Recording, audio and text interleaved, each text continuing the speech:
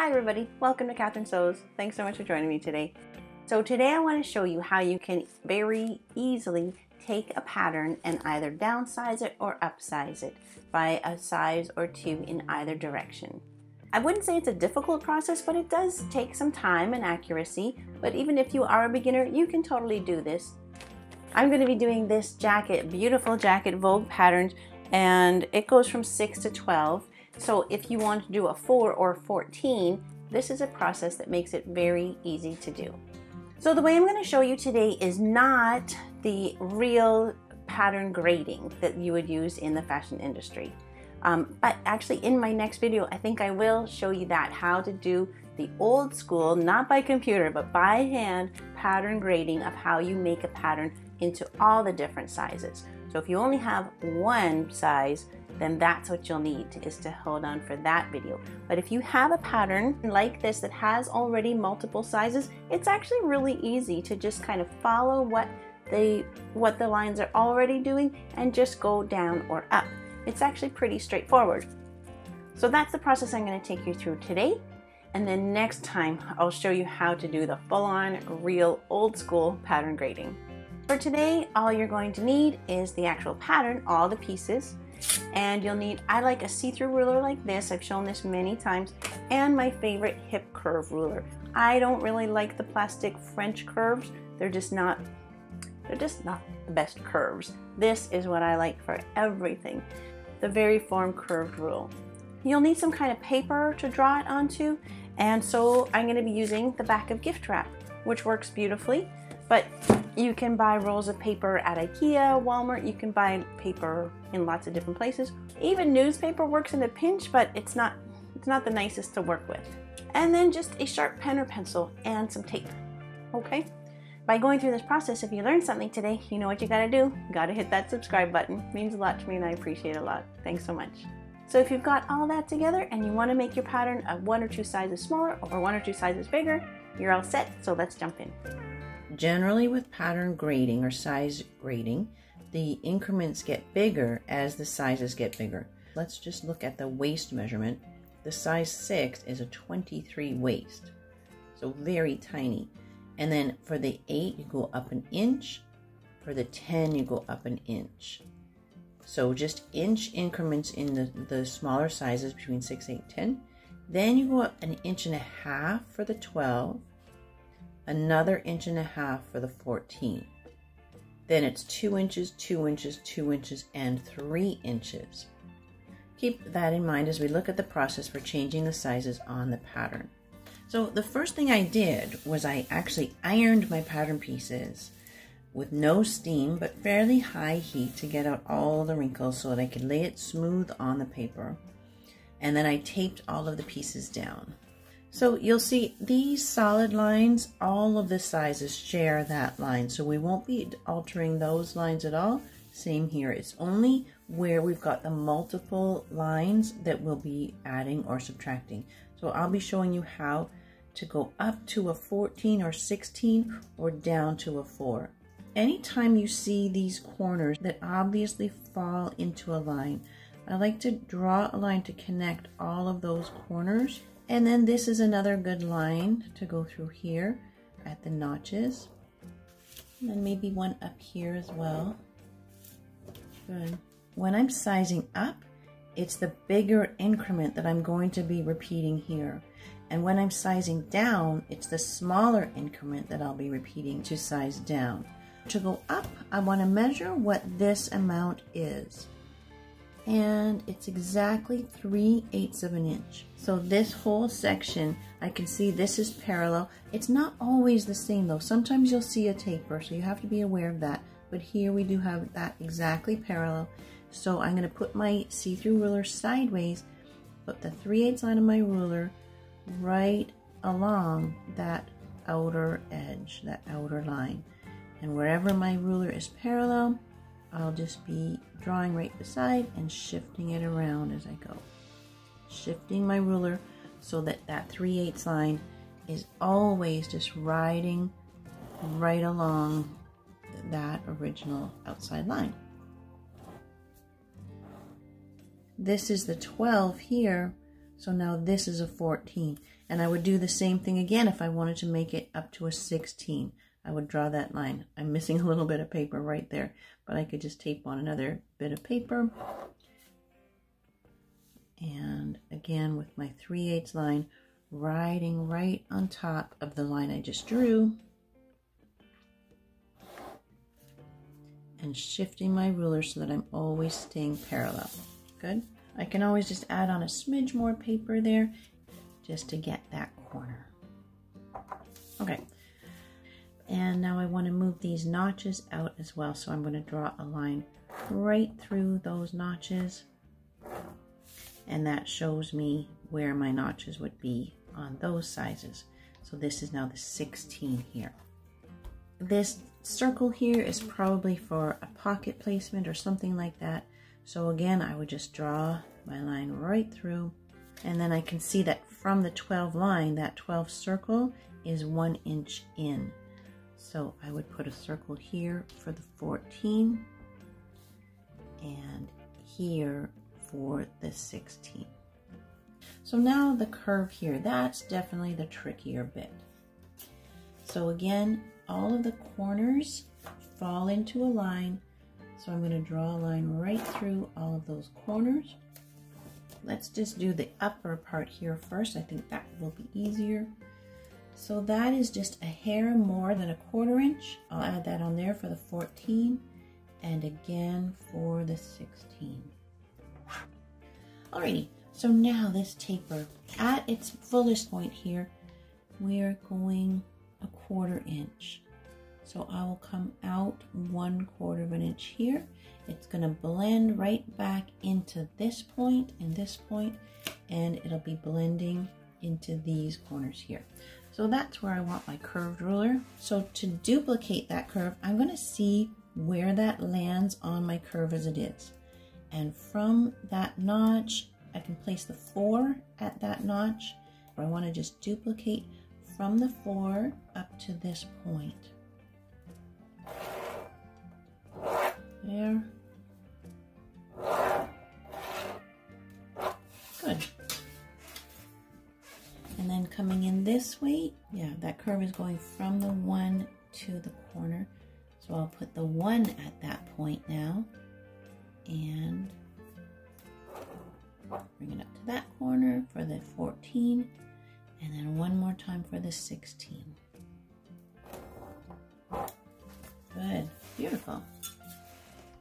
And then that would be my notch there. These circles here, this would be placement for easing in the sleeve.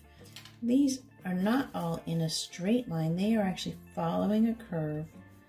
So I might just be able to manage that by drawing in a line lightly along that curve. They are all 5/8 from their sewing line.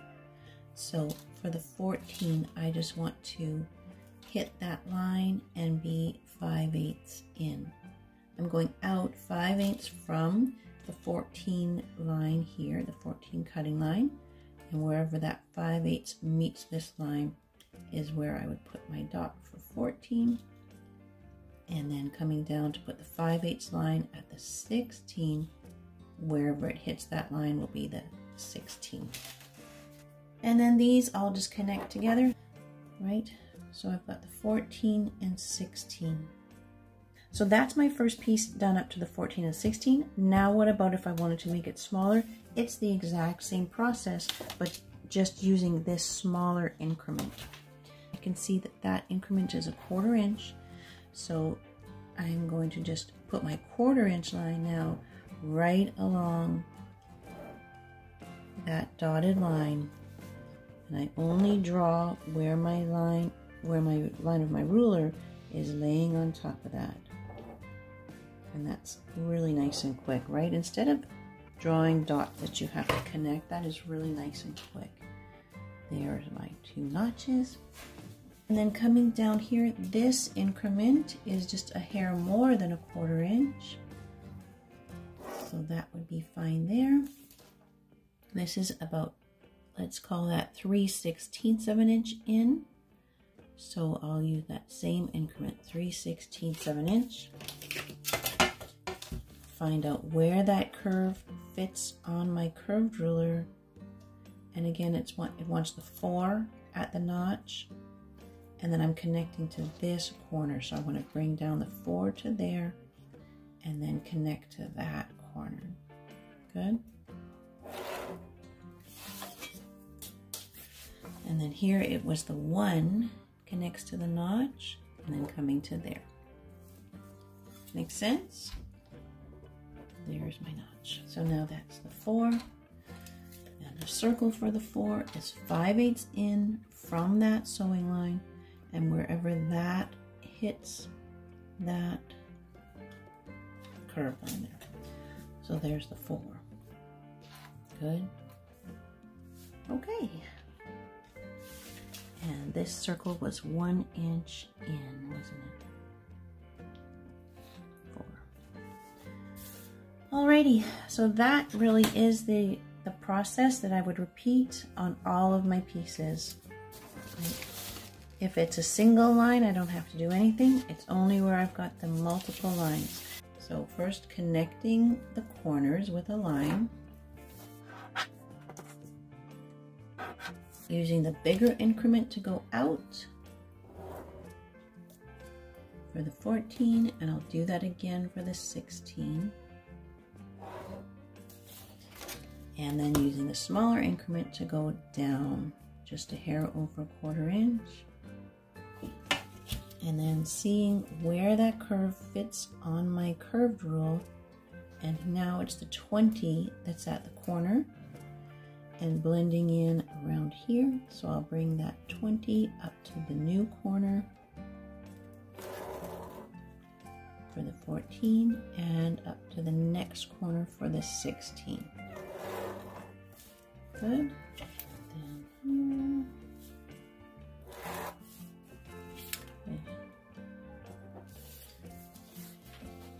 This is a hair under 1/4 inch. That's for the 14, and then the same for the 16. And then duplicating that curve, bringing it to my new corner. And these are all just stacked on top of each other, so I will just do the same stack. So that's 14 and 16. Just connecting these corners, because it's going to blend here. Just swing that out to meet that corner and to meet this corner. Perfect. Looking good, hey? Okay, let's just do the sleeve and then you'll have the idea. So the sleeve is exactly the same process. You're just going around a bigger curve. Okay, then my increments here. 1/4 inch for the bigger sizes and the smaller sizes. So I'll come up 1/4 inch for the 14 and the 16. Down 1/4 inch for the 4. And now they're all going to turn the corner at the exact same spot. The increments along here are just 1/8. So I will come out 1/8 and 1/8 and in 1/8 for the 4. So I will be doing some connecting the dots around this big curve. Up here, first of all, I'll connect those circles with a line. And then I'll look at the increments along this axis. For the smaller size, I'm going down 1/4 inch. But for the bigger sizes, I'm going up 3/8. Good. And let's do one more over here. So I want to connect these corners here and these corners. Good. Good. So I'm duplicating the curve here. It goes from 16 and a half at that corner. So I'll slide that 16 and a half up, and that connects perfectly to that dot. And I'll slide it up again and connect to that dot for the 16. And then going down, same thing. Good. Coming around the curve here, duplicating that curve. So right along this axis, I want to have 5. And again for the 16. And around this way. So a big curve like this, you use the ruler different directions, different ways, just to kind of capture as much of the curve at one time as you can. So this is working okay. If I put the 3 at that line, slide it up, and slide it up again for the 16. And then down here, there, and again, there, like that, and about like that. Good.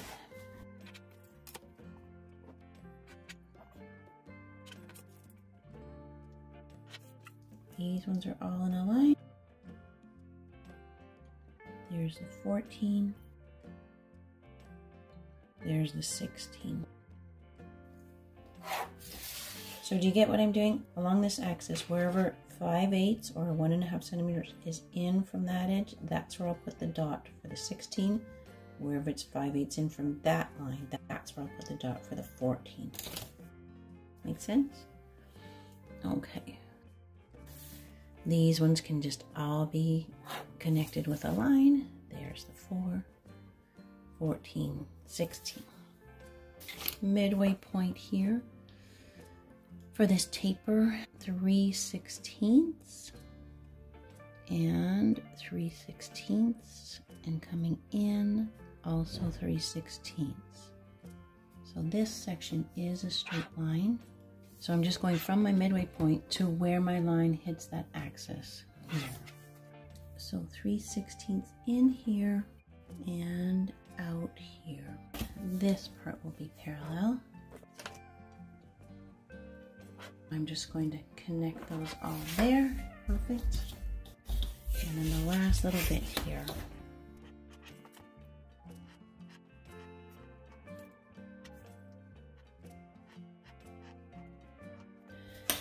Good, and that's about it. Sometimes the increments are the same, sometimes it's smaller for the small sizes, bigger for the bigger sizes.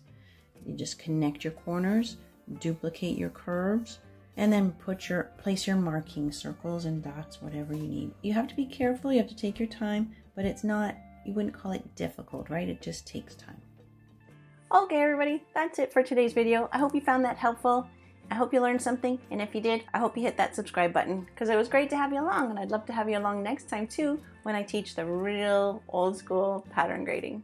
Good? So until then, you take care.